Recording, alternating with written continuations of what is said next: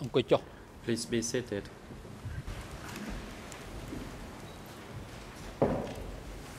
អង្គជួនជំរះប្រកាសបន្តកិច្ចដំណើរការនេះទេ The court is now back in session.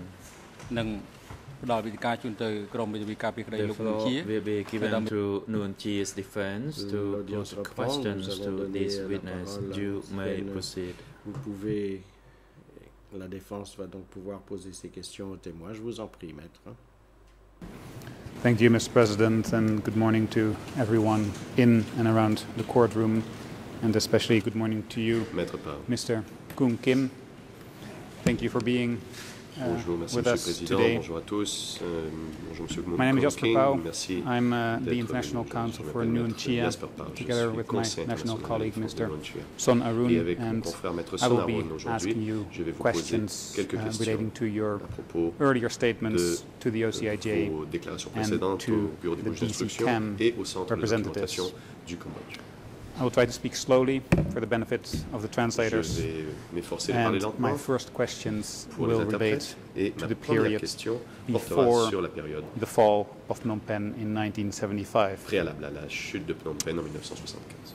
En You have avril stated de cette année. that before Phnom Vous Penh avez fell, déclaré there was heavy fighting and there were qu'avant la chute de la heavy ville, il y casualties avait on both de durs sides. combats et un grand nombre Can you de give us an estimate morts as de to chaque for côté. how long Pouvez-vous nous dire you were actually pendant in combien de temps, combat plus ou moins, before you vous avez liberated Phnom participé Penh? au combat avant de libérer Phnom Penh?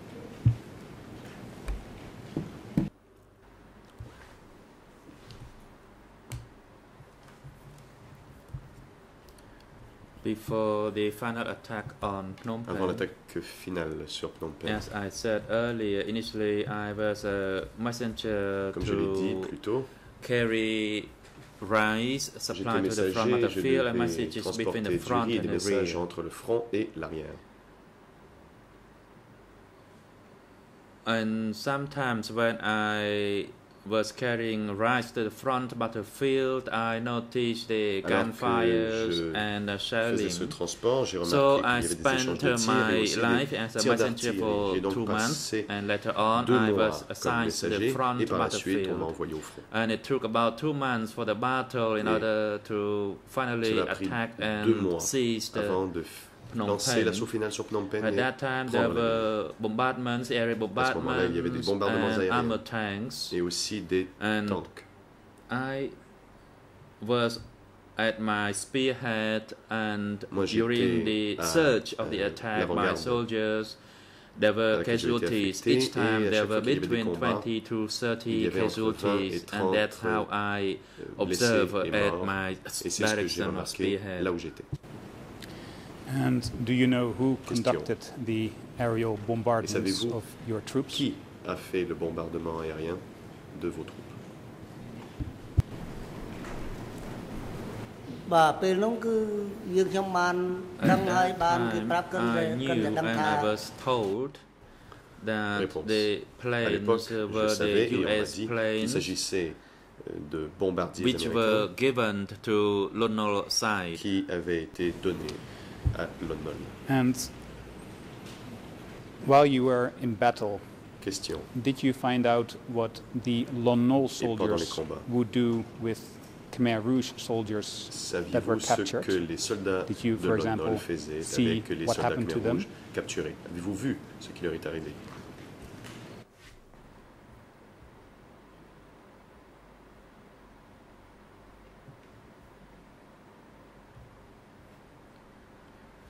I could not grasp that situation whether ne the Lon le Nol savais pas. captured the Khmer Rouge soldiers sais or the pas Khmer Rouge si soldiers les soldats captured Lon Nol, the Lon Nol soldiers. Could Capturer you des be a soldats bit Khmer more Rouge specific? ou l'inverse? Pouvez-vous être plus précis?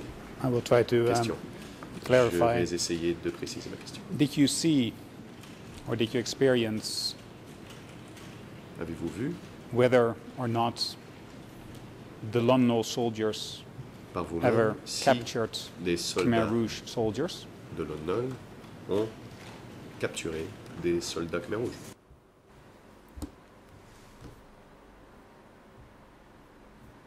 During the battlefield, I did not Réponse. see if any other Khmer Rouge soldier was captured by the Lone Nol side, because the Khmer Rouge soldiers were absolute. Car if any of them were captured by Lone Nol, they believed that they would be tortured. So for that reason, they fought till their death rather than being captured alive. Jusqu'au bout plutôt que d'être capturés vivants. And Question. Another question relating to the battle before J'ai une autre question sur Phnom le sujet Penh des fell. combats avant la chute de Phnom Penh. No, let me rephrase that question. I will drop that question and move on to the next Laissez-moi plutôt topic. laisser cette question de côté, je vais passer à un And autre sujet. we are now speaking about orders that you may have received Que l'on parle des before ordres que vous auriez pu Phnom recevoir Penh fell. avant la prise de Phnom Penh. And on the case file, there is an Il interview existe au dossier with Mr. Heng Samrin, un entretien avec M. Heng with Samrin Mr. Ben Kiernan, entre dated Heng Samrin et Ben the Kiernan 2nd of en December date du 2 décembre 1991. 1991. And for the reference, the J'aimerais donner la E3 référence, number il is s'agit de bar E3/1568. English ERN 1568 is en anglais 00651886, 86 and Khmer ERN is Khmer, 00713958. 58. Just by way of introduction, Les Heng introductions, je Samrin dirais commanded a que division Heng Samrin of était le the East commandant Zone d'une division de la zone that Est arrived in Phnom Penh qui est on arrivé à Phnom April Penh le 17 17 in the avril morning. au matin. And he has spoken to Ben Kiernan Et about his Il experience a parlé during de son expérience the conquest of Phnom Penh. pendant la bataille pour Phnom Penh avec Ben Kiernan. But my question relates to the period before that. And Je I will vais poser une quote a question statement à propos by Mr. Heng Samrin about this period. de la période précédente, And I quote, et je vais citer At that la time, page. we received plans from the À center, ce moment-là, from nous high avons reçu levels, des plans du centre just to des engage hauts in production niveaux after pour liberation, commencer la to grow production rice, après la to libération support pour produire du ourselves, riz, and pour under nous no circumstances to ask the population et for en anything. ne jamais demander à la The army population had quoi to que ce support soit. itself, L'armée devait s'occuper work hard d'elle-même, to grow rice travailler and très fort plant pour faire for pousser other du riz crops et planter to aussi support d'autres itself. récoltes This pour was the pouvoir orders to subvenir à the ses army. propres besoins, et ce sont So we les worked ordres qui avaient hard, été donnés and in par my la Nous avons division, donc travaillé we très fort, planted et crops dans ma and division, nous avons vegetables, planté and even gave des some to the people to céréales eat as ainsi well. que des légumes, et nous End en of avons quote. même donné à la population pour qu'ils puissent en manger. My Fin de question citation. to you, Mr.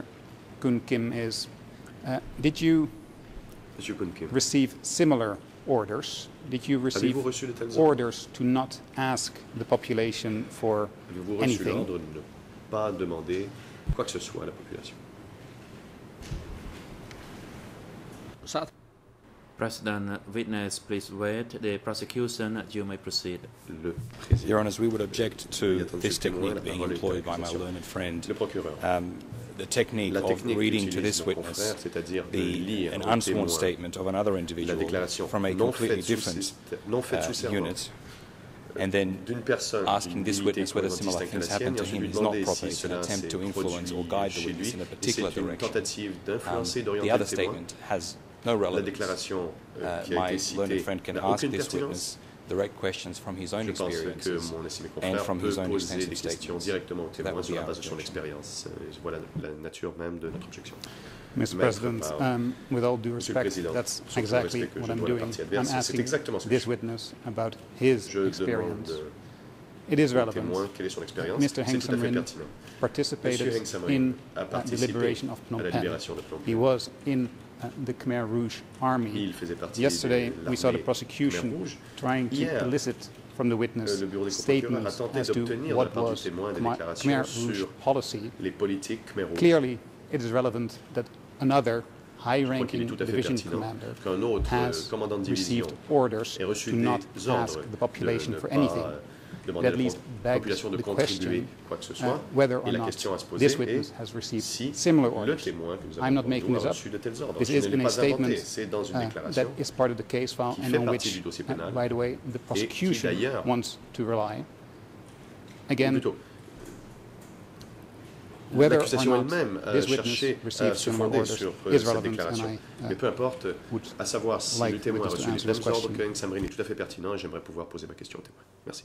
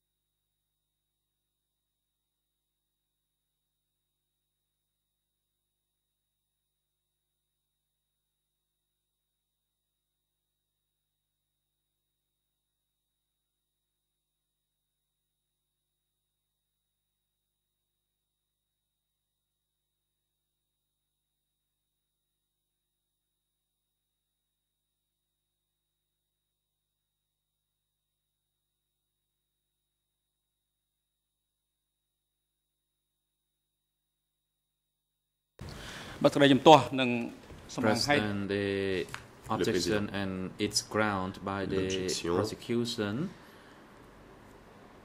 is grounded and sustained. Therefore, the defense counsel cannot use the interviews of other people as a basis for your question through a witness appearing before the chamber. However, you can put other questions related to the experience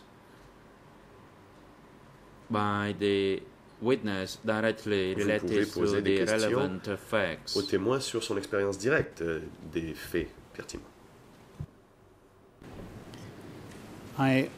I'm not sure I understand your ruling, Mr. President, so before I proceed, I would ask for clarification. Can we now not base questions on interviews that are part of the case law and that have an E3 number? Is this yet another refinement, another refinement of the case law of this chamber? De la jurisprudence dans cette chambre?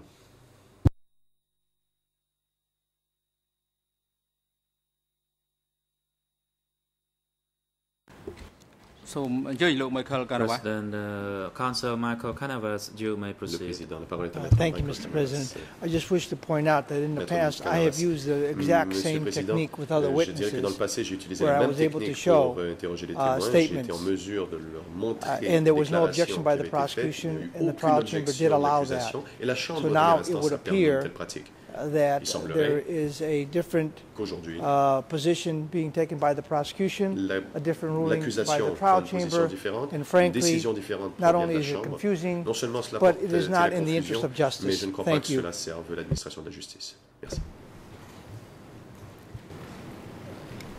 The prosecution, you may proceed. Mr. President, thank you. I just want to be clear for the record, we're certainly not objecting to defence using statements of other witnesses which relate to facts on which the witness before us is testifying. The reason I rose to object is because a fact was put to the witness that had nothing to do with his prior testimony. It related to life under the Khmer Rouge after the forced evacuations of the cities. There was no nexus with the evidence that this witness had been giving. The witness had not been asked anything about life and production after the fall of Phnom Penh. It was a completely new topic being explored by counsel. My objection was simply that it was not proper to start an examination of an entire new topic by reference to statements of other witnesses. So I want to be clear that we certainly do not object to counsel using statements of other witnesses that relate to facts on which this witness is testifying. It was a technique in this case that we found improper, and that was the reason for our objection.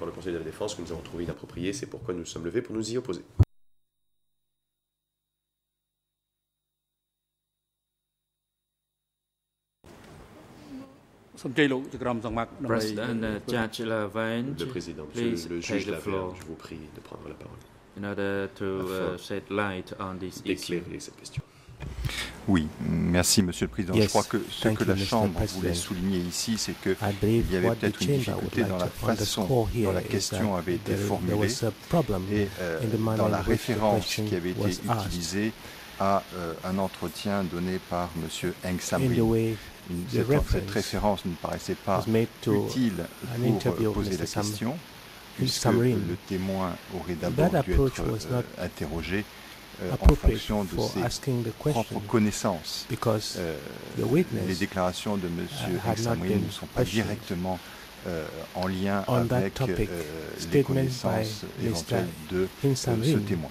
Donc, le témoin peut répondre à la question telle qu'elle avait été posée, tout d'abord en se fondant sur ses connaissances. Si le cas échéant, il y a ensuite des contradictions que la défense souhaite exploiter, pourquoi pas? If the defense wishes to dwell on any inconsistencies observed through the testimony of this witness, they are free to do so.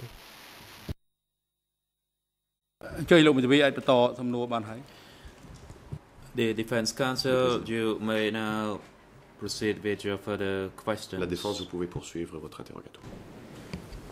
Just to be sure that I understand. J'aimerais être certain d'avoir bien compris. Our position would be that we have in the statement of Mr. Heng Samrin clearly exculpatory position under which orders the Khmer Rouge soldiers operated. Orders were to under no circumstances ask the population for anything. According to Mr. Heng Samrin, these plans came from the center, from high levels, and I am simply trying to verify whether those high-level orders were transmitted to the people much lower down, which would be Mr.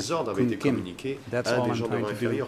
So I would submit that is relevant. We're trying to establish whether the positive strategies by the Khmer Rouge leaders were actually transmitted to the lower down. So I would submit that we should be able to pursue that. Et je pense que nous devrions être en mesure de poursuivre et qu'une série de questions à cet effet. Le président. Judge Laverne, please take the floor. Pardon. Il n'y a pas d'objection à la question en tant que telle. Vous pouvez effectivement poser des questions de cet ordre-là au témoin. Ce qui paraissait un peu curieux, c'est d'utiliser une affirmation faite par un autre témoin dès le début de ce questionnement. Si par la suite vous avez effectivement des contradictions qui apparaissent, you find any inconsistencies subsequently, you may refer to another document in the case file. De ces questionnements n'est pas absolu et il serait peut-être bon aussi de penser à changer de type de question. And you are free to change et par ailleurs, nous n'avons pas d'objection de principe à ce que vous fassiez utilisation de documents qui sont au dossier pour servir de fondement à vos questions. In the case file to lay the foundation for your questions. Thank you, Judge Lavergne. That clarifies things. Merci, cela en effet apporte les clarifications.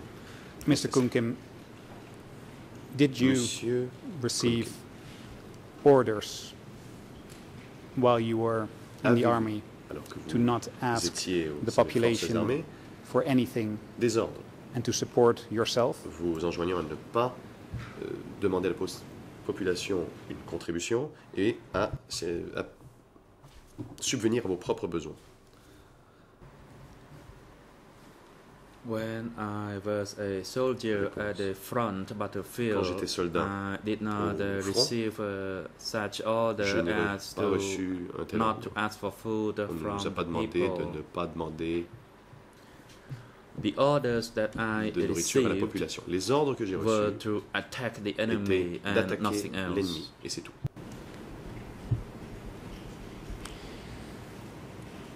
According to the excerpt I just read to you, in which Mr. Heng Samrin speaks about his experiences, he states that at that time we received plans from the center, from high levels, just to engage in production after liberation, to grow rice, to support ourselves, and under no circumstances to ask the population for anything.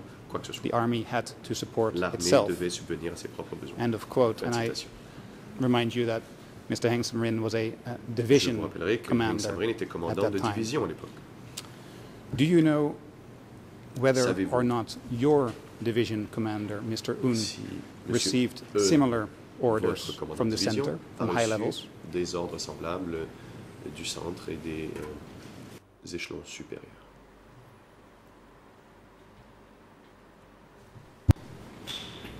The plans prior to the attack on Phnom Penh was out of my grasp. Le plan qui aurait été ébauché avant l'attaque sur Phnom Penh, je n'en avais pas connaissance. Quand j'étais posté au secteur dont j'avais la responsabilité, je savais qu'il y avait un plan. Were allowed to work in a rice field at Long Kangan. However, that was after the liberation of Phnom Penh, and I did not know about such a plan before the liberation of Phnom Penh. Je l'ai su après la libération de Phnom Penh, mais je n'en savais rien avant. Thank you. That is a clear answer. But my specific question was, do you know whether or not your division commander, Un, received orders similar to the ones that Mr. Heng Samrin claims to have received? If you don't know, that is perfectly fine. C'est correct aussi. I did not know. Réponse. Because that was the affairs of the division commander. I only knew that after Phnom Penh was liberated, tout ce que je sais, there was an arrangement for a company to work in a rice field in An Long Kangan. Et travailler dans les rizières à An Long Kangan. Thank you for that answer. Je vous remercie de votre réponse. More generally speaking, and you have, excuse me, more generally speaking, and you have spoken about this Vous avez parlé already yesterday and today, but I want to make it clear. Aujourd'hui, de quelque chose que j'aimerais tirer au clair. Before or while entering Phnom Penh, ever received written orders, or were these orders always transmitted orally? Avez-vous jamais reçu des ordres par écrit ou étaient-ils toujours des ordres verbaux? During that time, The orders were not in writing. Les ordres n'étaient pas communiqués par écrit. The transmission was through meeting and it was done orally. Lors de réunions, c'était verbalement. And before the liberation of Phnom Penh, while you were advancing on Phnom Penh, alors que vous avanciez would you report it every time that you shot at a soldier? Would you report it to a superior, for example? Chaque soldat que vous touchiez par balle à vos supérieurs? During the attack on Phnom Penh, at that time I was still quite young and I was a combatant, so I did not make any report to the upper echelon. The report was made by my superior. C'est mon supérieur qui lui faisait rapport. And yesterday you told us, and I'm quoting from the transcript on page 77, trial day 123, the third line. 123, troisième ligne. Yesterday you stated, and I quote, des débats d'hier. Vous avez dit hier, donc, je cite. Upon receiving the order, I was in both the rear and the battlefields. I never met civilians. I only encountered soldiers. We clashed with the soldiers. We never saw civilians in the battlefields.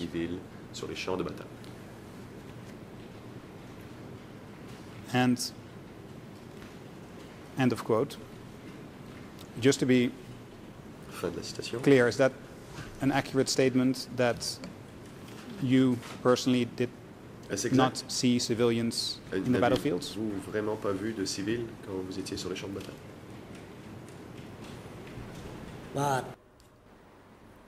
Réponse. In the battlefield that we engaged in at the outskirts of Phnom Penh, dans les champs de bataille en périphérie there were various military barracks il y avait at the plusieurs casernes outside parameters of the city, à l'extérieur de la ville. And there was no civilian at all. Il n'y avait aucun civil à ces endroits. As for the soldiers, they were only present only by the arrangement, and there was no presence of the civilian, of any civilian at all. Ils étaient présents, mais il n'y avait pas de civils.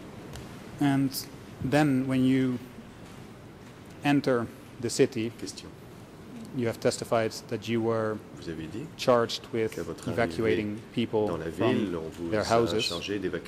And I would like to read you a quotation from your statement to DC CAM. That is document number 19.96. The English ERN is 00633875, and the Khmer ERN is 000548335. And you state in that interview, some people in the houses at that time even owned guns with an experience to use them. Some people shot at our soldiers first while we were climbing their house, and others threw hand grenades on us while we were walking on the street.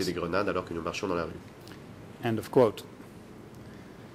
So here you speak about people in the houses at that time that even owned guns with an experience to use them. Could you tell us, were these people civilians? Were they soldiers? Or were they perhaps soldiers dressed as civilians? Or could you not tell the difference? Était-il impossible pour vous de faire la différence?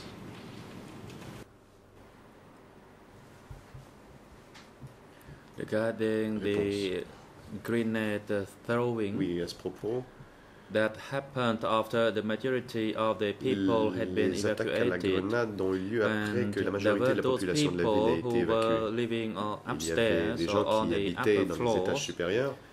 And based on the plans that I received from the upper echelon, that is from the platoon, that we had to clear those houses at the assigned sector, and those people who were there, they threw grenades at us. Of course, we did not see them, we only saw grenades being thrown at us. Then there was an order for us to go upstairs, and we saw that among those people, sometimes we saw a group of 3 or 4 people, and two among them would dress in military uniform, and the others would dress in civilian attire, and our order was to smash them. So, is it a fair summary of your words to say that when you went up into those apartments, you could not tell for sure who had been throwing grenades at you? Is that what you're saying? Discerner clairement qui vous avait lancé des grenades. Est-ce exact? Response. After a grenade was thrown from above at our soldiers, we identified the location of the apartment where the grenade was thrown as the location occupied by the enemies, and we received orders and instructions to contain the area and then searched the building for the people there. Et de procéder à la fouille de l'immeuble pour y trouver les gens specified your answer to those people throwing grenades. You have also stated, as I just quoted, that there were people in these houses that even owned guns with an experience to use them, and that some people shot at our soldiers first while we were climbing their house. Can you tell us who these people were that shot at you? Alors que vous montiez dans les étages, vous pouvez dire que c'était des soldats qui ont effectivement tiré sur vous? Réponse. Response. Obviously, these people were soldiers. Ces personnes-là étaient des soldats. After the ceasefire, après le cessez-le-feu, or when the fire stopped, ou après l'arrêt des combats, other people who used to be soldiers remained qui avaient soldiers, été soldats, and fighting could still happen because some individuals would still take arms and exchange fire. À prendre les armes et à échanger des coups de feu avec nous. Question. Et d'après votre expérience, ces soldats qui vous tiraient dessus, est-ce qu'ils étaient tous vêtus de leur uniforme ou est-ce que certains de ces soldats s'étaient changés et portaient des vêtements civils? Réponse. After the people were smashed, they were in military uniforms. Les personnes qui ont été écrasées portaient des uniformes militaires. Did you ever hear during that time about Lon Nol soldiers that took off their uniform and still continued to fight Khmer Rouge? Ôtaient leurs uniformes et continuaient à combattre les Khmer Rouges? Response. Réponse. At my location, I did not remember seeing any Lon Nol soldiers who were wearing civilian clothes and fighting us. But indeed, there was incidents when the internal Khmer Rouge enemies wearing the leftover soldiers uniform by the Lon Nol soldiers, and then we could not identify one another and we mistakenly shot at each other. entre eux. Certains de nos soldats avaient enfilé des uniformes des soldats de l'ONOL. On n'a pas pu faire la différence non plus, et donc on a tué certains de nos propres soldats. Je vous remercie de la défense. Donc vous nous avez parlé hier de la manière dont on a pratiqué l'évacuation de populations de Phnom Penh, à la page 104 du compte rendu d'audience, ligne 8, 26.07. segment chrono And 15-18. your statement is the following, I quote, "The reality is that when the people were being evacuated, if there was no exchange fire from the other opponents or soldiers, then people would not be shot at. But if there fire from among the civilians, then there would be soldiers inside and we would be ordered to shoot at them. But if there were only pure civilians, then we were not ordered to shoot them." So, end of quote. Donc, fin de citation. Is it a fair summary of your answer to say that if there was fire coming from somewhere, then you would be ordered to shoot at them? But if there were only pure civilians, you would not be ordered to shoot at them? Vous n'aviez pas d'ordre de leur tirer dessus. Réponse.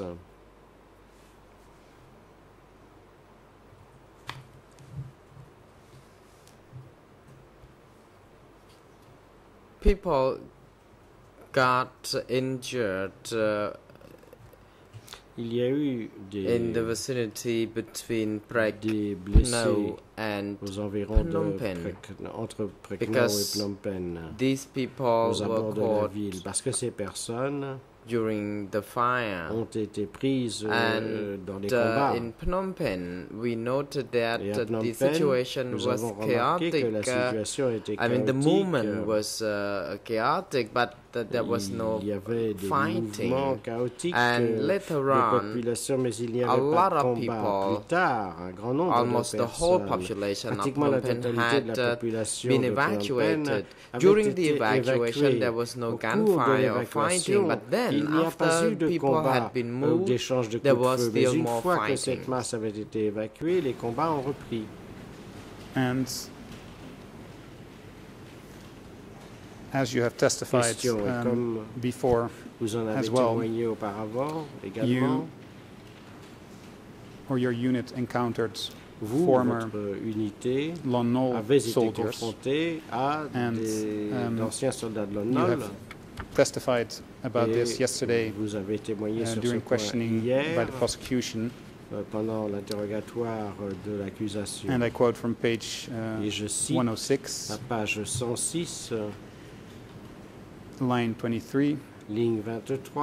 Your statement is, when we got to Phnom Penh, soldiers who did not resist and agreed to go along with the people being evacuated, they were spared. But those who resisted, particularly those soldiers who were within the group, they did not retreat, so we had to shoot them. So, end of quote.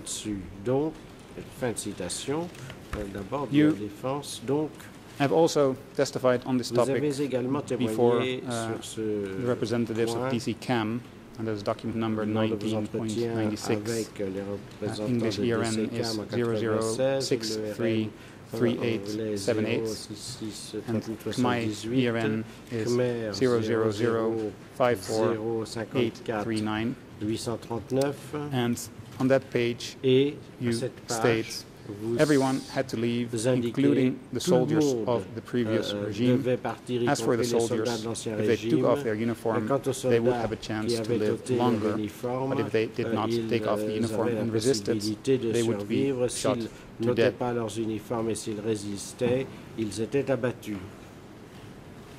Just to be clear on this issue, as far as your experience goes, d'après votre propre when you vécu, encountered lorsque Lon vous Nol soldiers, tombiez sur des soldats de Lon Nol, given the chance to take off their uniform, se voyaient donner la possibilité d'ôter leur uniforme with the rest of the population. Et à ce moment-là, ils étaient évacués avec le reste de la population.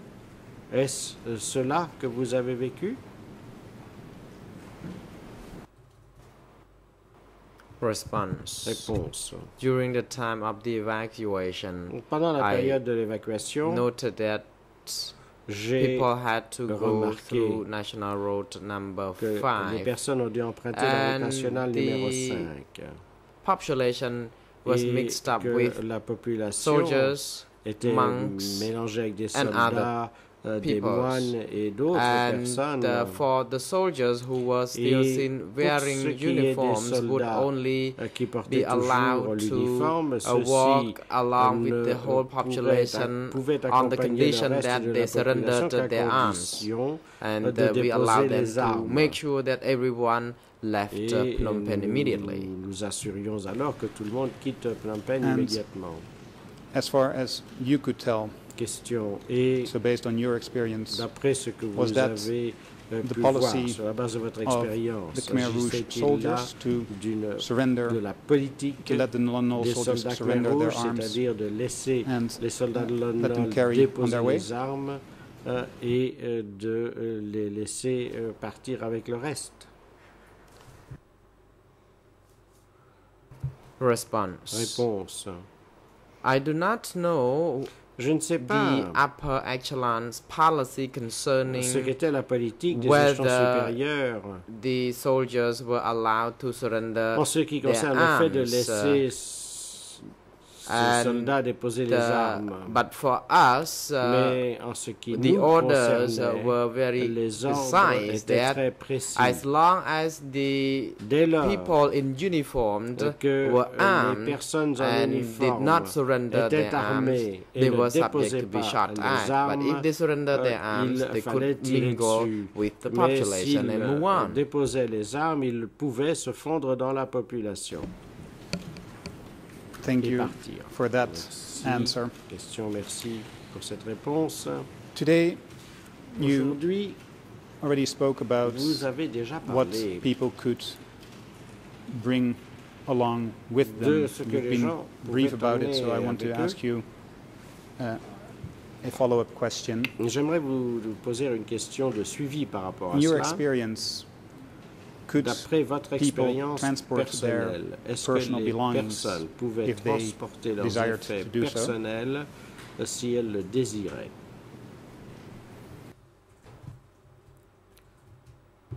Réponse.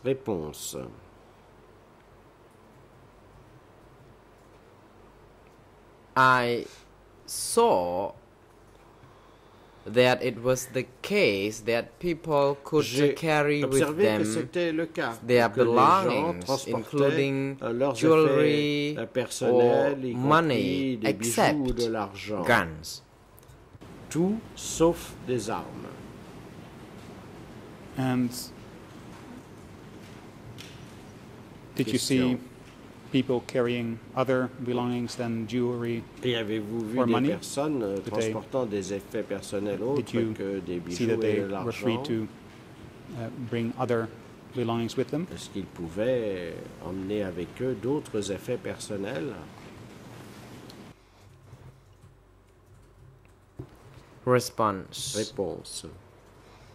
During the evacuation, what I saw was that people were forced to leave the city, and indeed people did not volunteer to leave the city, so many had to carry their belongings, whatever they could grab at that time. Some would have to push the carts carrying their luggages, and some would have to go with their vehicles and other means of transportation. Dans leur véhicule ou utilisaient d'autres moyens de transport. Thank you. That is clear. Question, je vous remercie. Another topic that was un autre thème briefly discussed qui a this été morning brièvement abordé ce is the matin. following. C'est le suivant. You talked about the fact that Vous avez parlé the du city fait was divided que la ville into était different areas after the liberation of Phnom Penh.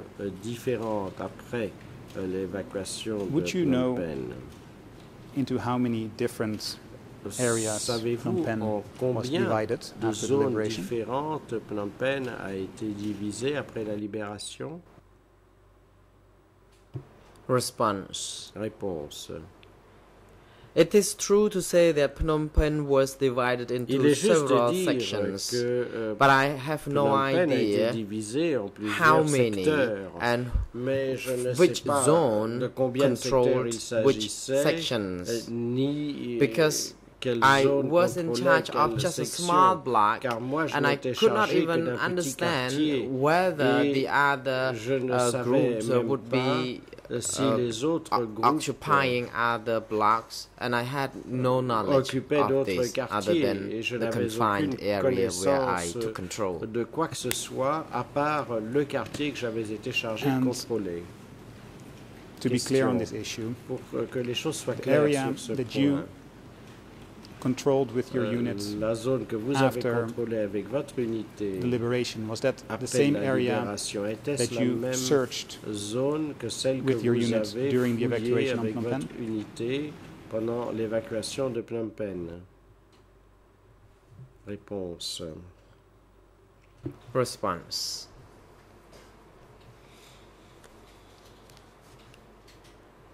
When it comes to the evacuation, the division was in charge of the geographical location and division of labor, and for us, we were in charge of the small block, and indeed it was our task to make sure that the people were evacuated from this area we controlled. De l'endroit que nous étions chargés de contrôler. I think you've answered my question, but just to be sure, I will repeat it once more in slightly different form. The area that you controlled with your units after the liberation of Phnom Penh, this small area that you did not leave, according to your statements, is that the same area that you searched on April 17 and the days following April 17, or was that perhaps a different section of the city? S'agissait-il d'un autre lieu dans la ville? Response. Réponse. When in Phnom Penh, une fois à Phnom Penh, our squads under the platoon did not receive any orders to evacuate the people as yet. But we noted that people were on the move already. People could be seen walking in all directions.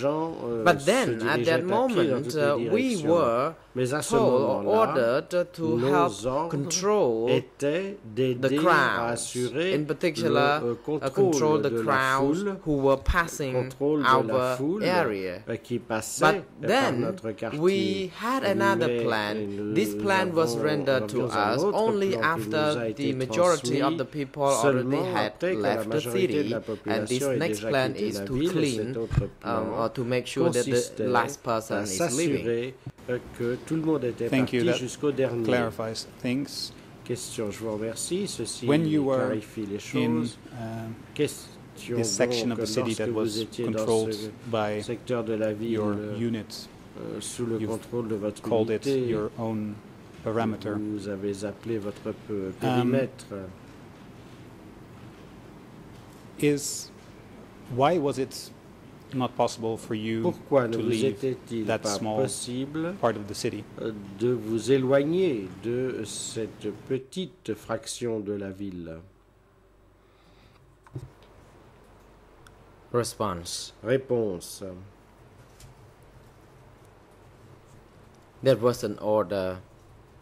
There was a strict order that wherever we remained, we had to remain in that area. Où que nous soyons à ce If we moment-là, il fallait que nous were to step outside that confined area, we would be accused of being ill-disciplined and accused of being disobeying the order. And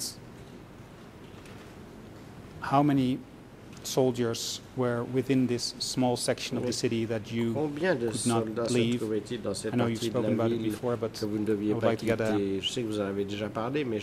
specific answer. Me donne une réponse spécifique cette fois-ci. Vous me donniez une réponse spécifique.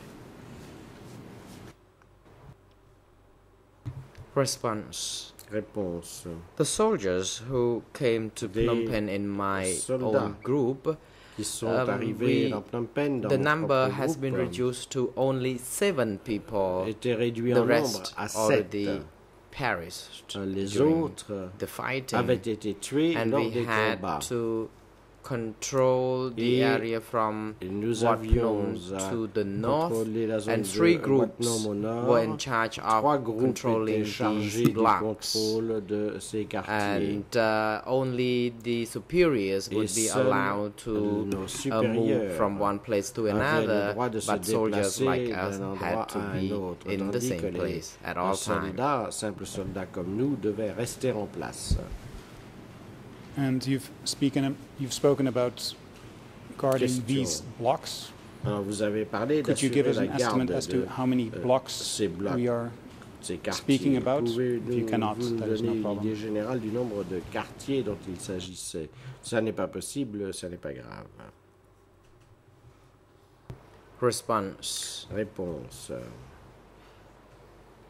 For the task rendered by the company to the platoon, en ce qui concerne la tâche assignée à la compagnie par the geographical location, for example, from which juncture of the road to which particular area. So we indeed occupy several blocks. Nous avons occupé plusieurs quartiers. You mentioned that you occupied several blocks, but could you try to be a bit more specific as to the number of blocks your unit was guarding? Dont votre unité assurait la garde. Response. I note that the block under our supervision were rather very small, and I belonged to the whole division, but the divisions divided into different portions, including the smaller part as small as the platoon and the squad. So our squad was in control of even smaller confined area. L'air à contrôler était limité en fonction you just stated that your superiors were allowed to move freely. Do you know whether the chairman of your division, Mr. Un, was allowed to move freely in that part of the city that his division stayed in? Où se trouvait sa division?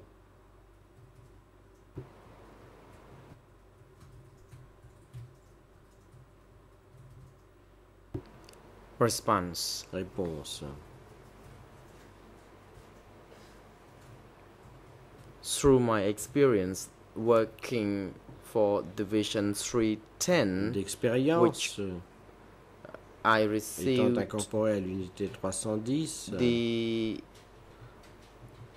pass, the travel permit as well, and we had to also, I knew that Mr. Un could be traveling across the whole areas, but the only thing I knew was that whenever he had to pass our block, the area we controlled, then I would be able to know and help him, coming through. Je l'aidais à So you say that Mr. Un was free to travel. Dites que Monsieur Un Do you know whether he was free to travel in the city of Phnom Penh, or was he free to travel only in the section of the city that was controlled by his division, Division 310? Au périmètre contrôlé par sa division, la 310.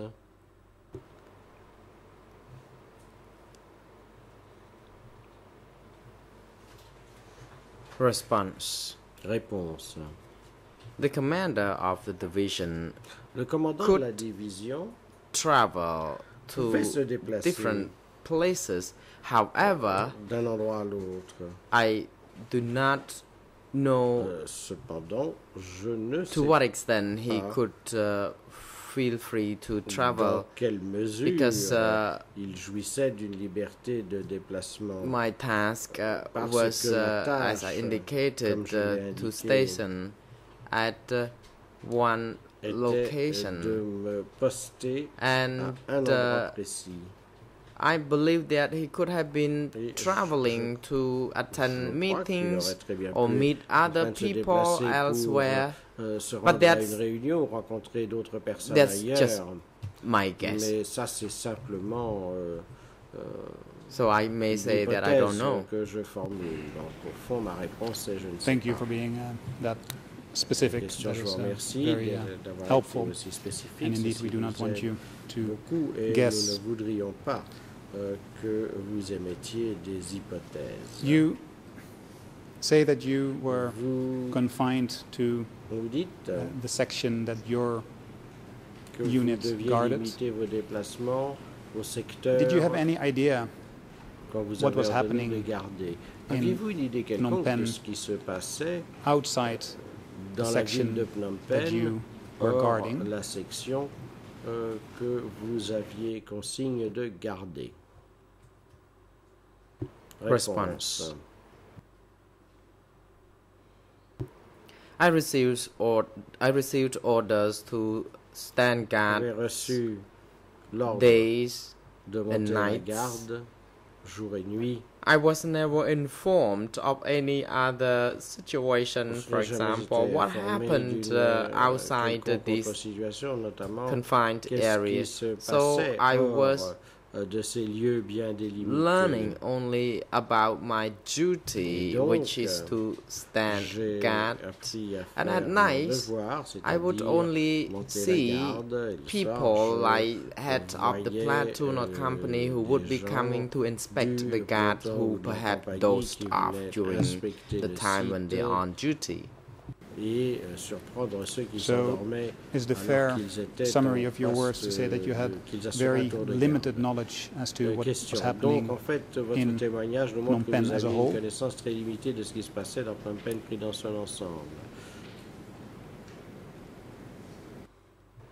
Est-ce exact? Response. It is true to say so. That at that time I was very young. I was about 16 and 17 years old, and the position I held was very low, and with that I could not be supposed to know what happened or whether there were any plans by the superior. I only knew what I supposed to know at that time in my capacity. Que ce qui m'était destiné pour remplir mes fonctions. Thank you. And question, merci. I'm sorry that I am returning to the issue, but I have a question remaining as to une question portant sur what exactly you did when you entered Phnom Penh. Ce que vous avez fait précisément lors de votre entrée dans Phnom Penh et plus spécifiquement in which region of Phnom Penh you were operating when dans quel quartier de you entered Phnom Penh on vous April étiez en 17. opération lorsque vous êtes entré dans Phnom Penh le 17 avril. I'm going to try to make it slightly more specific for you to see if I can make myself more clear in this way. Et être si clair que possible moi-même. You have stated, Mr. Kunkim that your unit was votre unité in charge of guarding avait la charge d'assurer la garde small blocks de of plusieurs buildings petits blocs d'immeubles ou quartiers Wat Phnom. Au nord de Wat Phnom. When you entered Phnom Penh lorsque vous avez April pénétré 17, dans Phnom Penh le 17 avril, and when you helped et lorsque with vous the evacuation of Phnom Penh, aider à assurer l'évacuation de Phnom Penh, did that take place est-ce que around or in the neighborhood of these small blocks of buildings dans le voisinage of de ces petits Wat Phnom? blocs ou quartiers d'immeubles au nord de Wat Phnom? Response. Réponse. I already testified that during the 3 days, when the early 3 days when we came to Phnom Penh, I did not engage in the evacuation of the people. I saw them being evacuated for sure, but there was no plan rendered to us to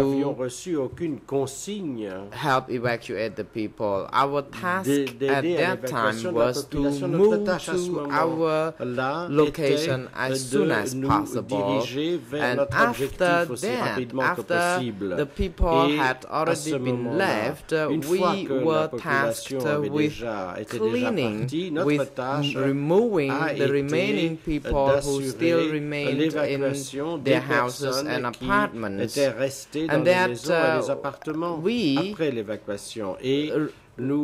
were informed that some people were still hiding in the apartments and they did not want to leave.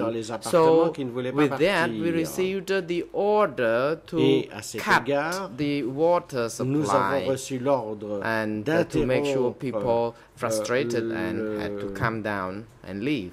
La fourniture d'eau courante, ce qui a obligé ces gens à finalement descendre et partir. Question. Eh bien, cela clarifie les choses à nouveau.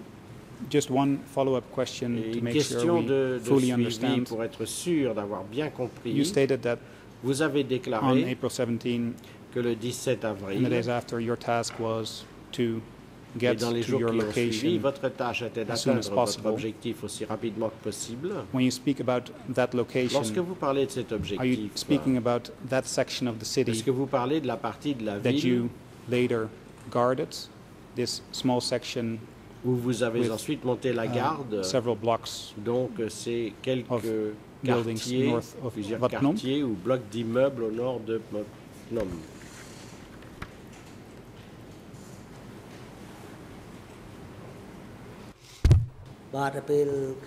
Response. When I approached Phnom Penh,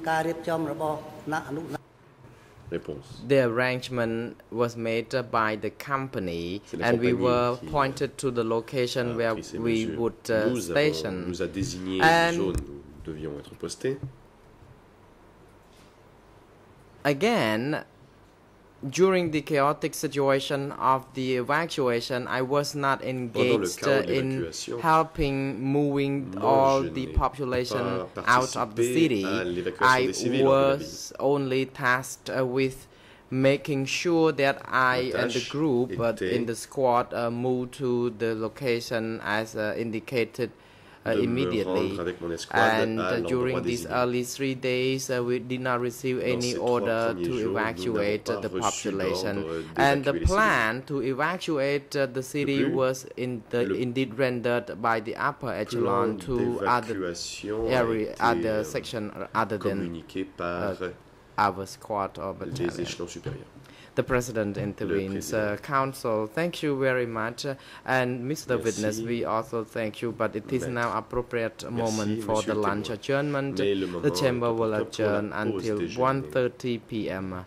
Court officer is now instructed to assist the witness and his jury counsel during the adjournment and have him return to the courtroom by 1:30 p.m.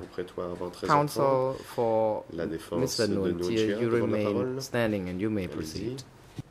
Thank you, Mr. President. Our client, Mr. Nuon Chea, would like to follow this afternoon's proceedings from his holding cell as he is suffering from a headache, back pain, and a lack of concentration, and we have the waiver, and we will submit it to the greffier.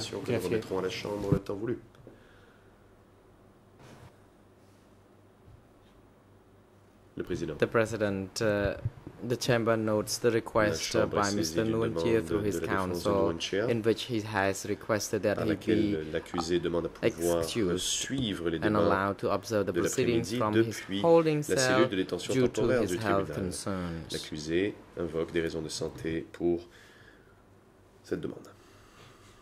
The Chamber therefore grants such request. Mr. Nuon Chea is now allowed to observe the proceedings from his holding cell for the remainder of the day, and that the Chamber notes Mr. Nuon Chea has expressly waived his right to participate directly in the court room, and the Chamber would like counsels for Mr. Nuon Chea to submit the waiver by Mr. Nuon Chea, given some print or signed by him to the Chamber in due course. AV unit is now instructed to ensure that the AV equipment is well connected to the holding cell so that Mr. Nuon Chea can observe the proceedings from there for the remainder of the day. And security personnel are now instructed to bring Mr. Nuon Chea and Khieu Samphan to their respective holding cell and have Mr. Khieu Samphan return to the courtroom by the afternoon session when we resume. សូមអញ្ជើញក្រោយជើង